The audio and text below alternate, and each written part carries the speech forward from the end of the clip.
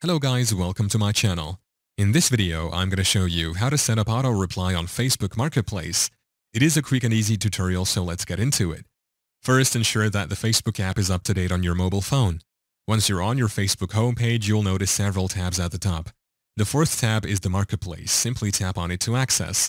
Upon entry, you'll find all your listings displayed here, along with any saved searches. Within this interface, I couldn't locate a direct method for auto replying. We'll need to utilize a website called ManyChat. Open your preferred browser and search for ManyChat. Select the appropriate option and proceed to sign in. If you're not already logged in, input your Facebook account's credentials. Upon successful login, you'll be directed to the ManyChat platform. Here, you'll find various templates available. Choose the one that suits your needs and proceed by tapping on it. Select the option to set up the chosen template. Once inside, customize the AI system to respond accurately to messages from your clients. Tap on Message Condition and input the message you'd like to set as an auto reply. Once you're satisfied, click on Save. And there you have it. That's how you set up auto reply functionality on Facebook Marketplace using ManyChat. Thank you for watching.